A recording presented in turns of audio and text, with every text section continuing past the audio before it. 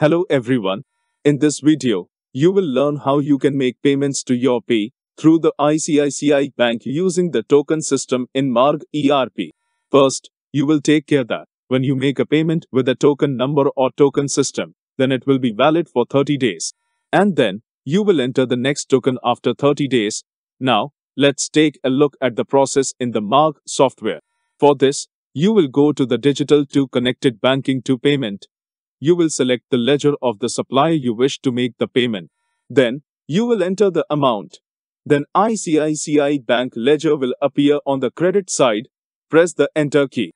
So in this way, the online fund transfer ICICI window will open, where you need to enter the token number, and to generate this token number, you will visit the corporate internet banking portal. Here, you will enter your login ID and password and proceed. This will open the ICICI corporate portal. Now, you will navigate to connected banking, and from here, navigate to the connected banking to my connected banking profile.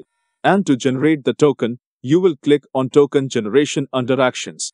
Then you will receive an OTP on your registered ICICI number, which you will enter here and then click on proceed for token generation. So in this way, the token number will be generated. And now, you will enter this token number in the token field of the Marg software. Then, if you use a maker or checker for making payments, click on the maker or checker box, and then click on initialize payment. Now to make the payment, you will receive another OTP, which you will mention here, and then click on make payment. The payment will be sent to the Payee. So in this way, you can make payments to your Payee through ICICI using the token system in Marg ERP. Thanks for watching.